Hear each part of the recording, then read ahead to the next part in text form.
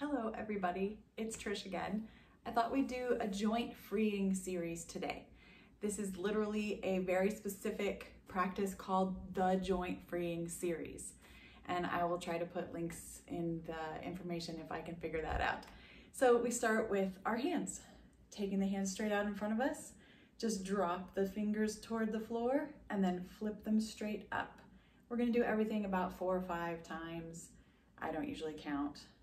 Just enough times to make a little bit of an impact on that area of the body. Taking the hands flat again, we're gonna swing the fingers wide and then toward each other. Wide and then toward each other a couple of times. And then you can kind of swing them off to one side together and then to the other. And you can feel this swinging stretch up the side of the arms. Feels pretty good. You can do this any direction that works for you. Good. Bringing the fingers into the palms, gentle fist, roll the wrists. You can roll them together in the same direction and then in the other. Just feeling a little bit tired in your arms.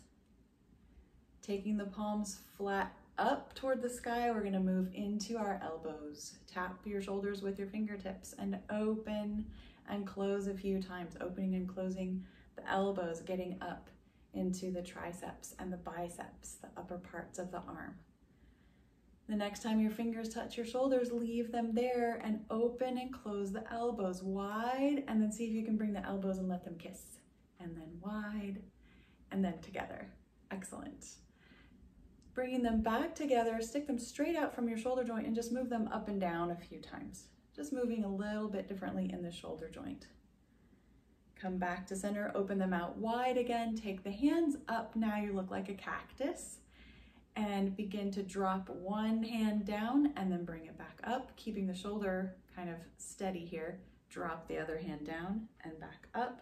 See if you want to do both hands together. This is only if your shoulder will allow it. Maybe you're just gonna be doing one shoulder the whole time, and then both together if that works.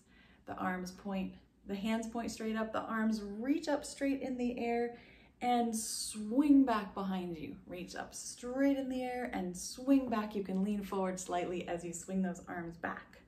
Just a couple more times. Nice little stretch and warming in the muscles of the arms. Let's rearrange our seat. Hopefully you were sitting comfortably. You can now bring your legs around. You can stretch them out long or tuck them under. Crisscross, and we're gonna grab hold of the knees. You can do this sitting on a chair as well. Rock back, pull the belly in, drop your chin. We're rounding the spine, and then rock forward, heart shines, head lifts slightly. If you're protecting your spine from osteoporosis, then just rock in your hips forward and back, keeping your spine straight and tall, warming the muscles on either side of your vertebrae, your backbone. Coming back to center, let's just take one hand beside us on the floor and start to drop that shoulder, stretching the other outside edge of the body. Come back up, take that hand to the knee, take the other hand to the floor. And we're just gonna do this a couple times. Drop to one side, up, and over to the other. And you'll notice we're not using our arms. You, of course, can add your arms if you'd like. I'm keeping the movement small, just so that I can kind of focus in on the spine. But all that other extra stuff is fun too. Coming back to center, let's twist. Take one hand behind, cross the other hand over to the opposite knee. Breathe in and gently pull and come on back. Let's switch to the other side. And you can start to add a little bit of neck stretch here.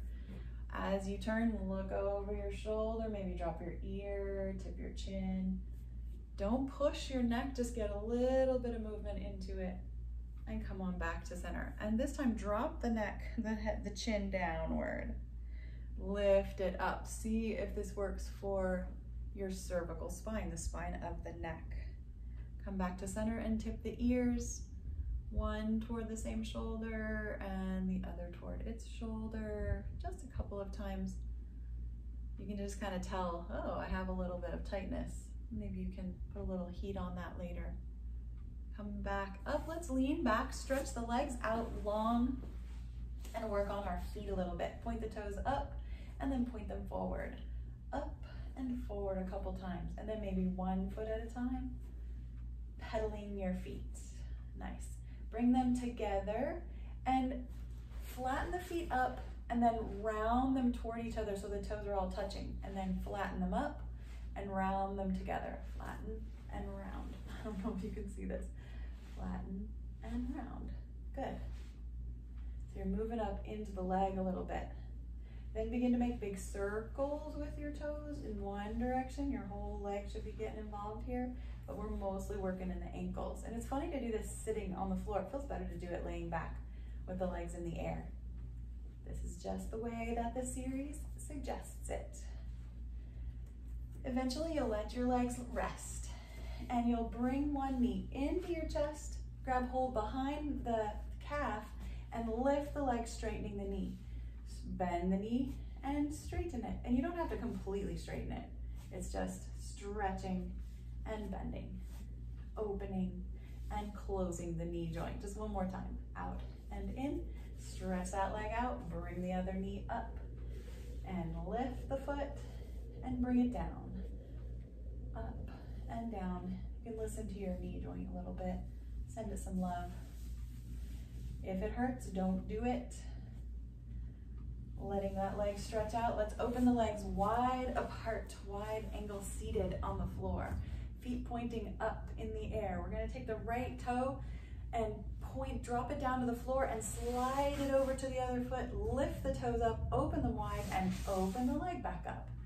Point the other foot, slide it over, turn it outward, and slide it back open. Do this a couple of times with each leg. Let's just do the right leg a couple times. You can feel the work up here in the hip joint. There's something good about that kind of work. Getting into the joint, opening it up, and try the other leg a couple times.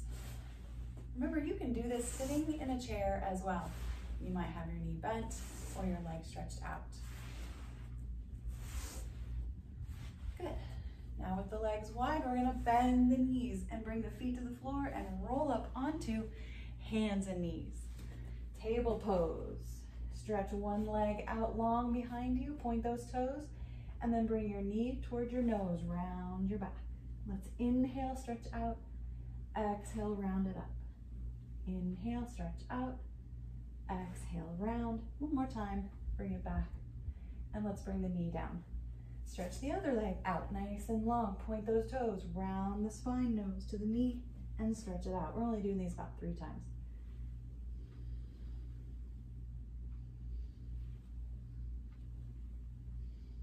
Bring that knee down. Start to walk both knees over to the right edge of your mat. Open your hands wide, maybe even wider than your mat. And start to swing your hips from side to side. This feels pretty good down in the low back. If it doesn't feel good, don't do it. Just stand in your regular table pose and swing your hips side to side. Eventually, you'll crawl your knees over to the other side and swing those hips from side to side.